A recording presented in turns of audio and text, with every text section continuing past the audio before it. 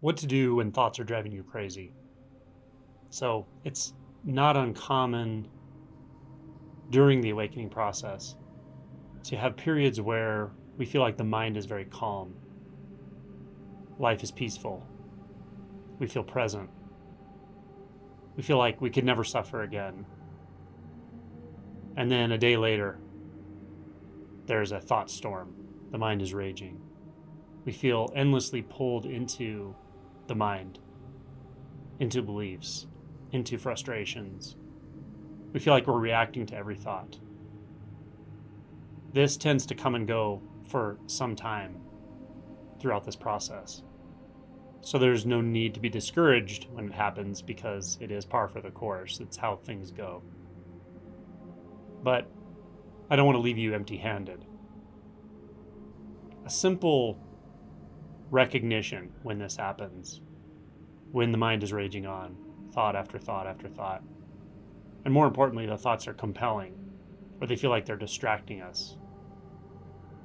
They feel like they're pulling attention in endlessly, is to just acknowledge this is a time for attention to be in the thought gate, or the thought and consciousness gate. That's all. We don't have to try to force our attention out of thoughts. We don't have to try to force our attention into the senses, into non-dual experience, when there's a strong pull of our attention into thought. If that's where it wants to go, let it go there. Let it be there.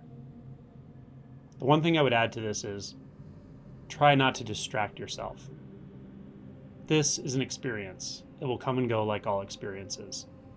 Thought storms don't last forever. But while the thoughts are raging on, the mind is making a lot of noise. Try not to distract yourself. It's very easy at these times to distract ourselves with the usual go-tos. If we can just hold out, stay with the present experience, even if it's uncomfortable, even if there's a lot of restlessness with it, even if we'd rather be anywhere but in this muck of thoughts, this entangled world of thoughts, it can be very valuable to just kind of stick it out. Just wait it out and see. If nothing else, this shows you that everything is transient. Thought storms don't stay forever. No state stays forever. No experience stays forever. Things come and go. In the deepest sense, nothing is ever held on to. There's nothing to push and pull on. But if we convince ourselves that that's what we're doing through distraction, then it can be a little trickier to disentangle this. So, if it's possible, just stay the course. Reside in your experience without doing too much to distract yourself away from it. Let the thoughts be there. Let them play out. Let them make their noise, rattle their sabers. So when this is occurring, as I mentioned earlier, it can be very helpful just to recognize that you're perfectly safe in the thought gate, because it's also the consciousness gate. It is the gate of the mind stuff. It's the world of mind, the world of thought, the world of reflection. So be it. When we first acknowledge this, then we're not struggling so deliberately with our attention. We just let our attention flow where it wants to flow.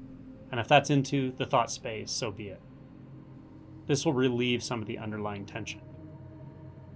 Now, once attention is in the thought space, in the conscious space, in the mind space, you have a lot of strategies to calm the storm, or to ride the waves of the storm until it naturally calms.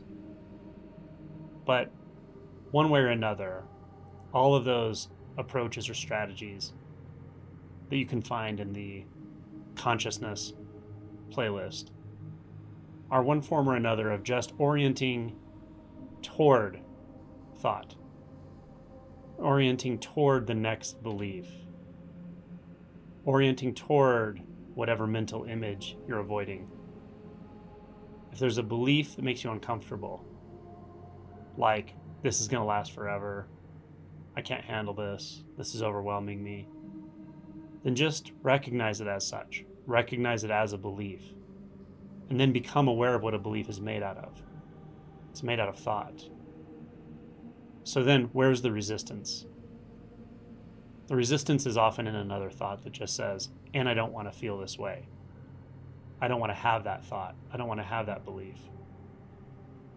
So again, a belief often comes that says, this experience is overwhelming, or this experience is terrible, or whatever descriptors we use internally or externally. And then the next aspect of resistance is often something that says, and I don't want that thought to even be here. The interpretation of the thought itself we can have resistance to. But once we see that, we recognize, oh, okay, that's the next thought in line. The next thought that wants to be acknowledged and released. And it is, and I don't want to have that thought.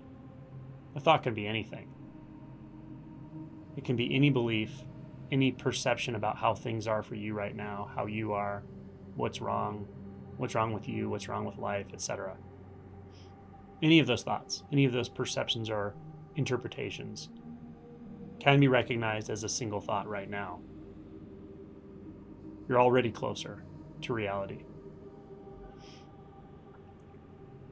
The next step is to look around and see, is there something resisting that? Is there something resisting the thought that says I'm uncomfortable? Is there something resisting the thought that says there are too many thoughts? I can't keep track. This anxiety is too much for me. Once we recognize that second order of resistance, we can also recognize that's another thought. Then we can look around again. What else is here? What other interpretations are floating around here? What other interpretations are moving in the mind? And just let them come, one by one. Get as close as you can. Don't struggle and wrestle with each thought as if it's some kind of demon, because it's not. What turns thoughts into monsters is when we endlessly push them away, don't want to look closely, when we try to hide from our own thoughts, when we push and pull inside of consciousness. That's what causes us to feel all of the resistance, the reactivity. So reverse that. Whatever's here, I want to feel it, see it. Whatever interpretation's operating, I want to see it closely, spell it out, acknowledge it fully, and then see if there's any resistance to that. Just do this on and on and on without an end goal. If we have an end goal that says, I want to feel better, that's also a thought. There's a thought here that says, I should feel better than I do right now. Okay, there's one thought. I should feel better than I do right now. What happens when I get close to that thought? Feel into what it's made out of. The spaciousness of it. The flexibility of the construct that allows me to even have that thought. That flexibility itself is intrinsic to consciousness. Feel into that. Feel into the movement, fluidity, flexibility of consciousness that forms these thoughts and beliefs. Become curious about it. Move toward it. Move toward any image that's forming in the mind. It may be an image of you. It may be a memory, but it's still an image, still a thought. Move closer to it. Allow it to fully form. Then see what comes next. Is there resistance to that? Is there a thought that says, I don't like that image. I don't like when that comes. I don't like that memory. Then move toward that thought. So what we're doing is we're reversing the gears of a lot of habituation, a lot of habit force of resisting thoughts, avoiding thoughts, pushing and pulling on thoughts. So a thought has no intrinsic resistance. A thought has no intrinsic value, and it can't cause suffering. But our own reaction to it, which essentially is a belief in it, is what causes us to suffer. So we can reverse this whole process by moving toward, becoming fascinated with thought and consciousness. Seeing that thought is consciousness and consciousness is thought. Noticing there's no separation between any thought form and the sense of the one aware of the thought form, I. It's all one continuum. This continuum is everything you've ever thought, everything you ever could think. It's everything you take yourself to be and everything you take the world to be. So just keep exploring it. Closer, closer, closer. Orient toward everything. Whatever stirs here is already okay because we're naturally fascinated with it. So move toward the next thought, the next belief, the next image. Just keep at it. If attention wants to be in thought, let it be there. Let's get as close as we possibly can to the experience.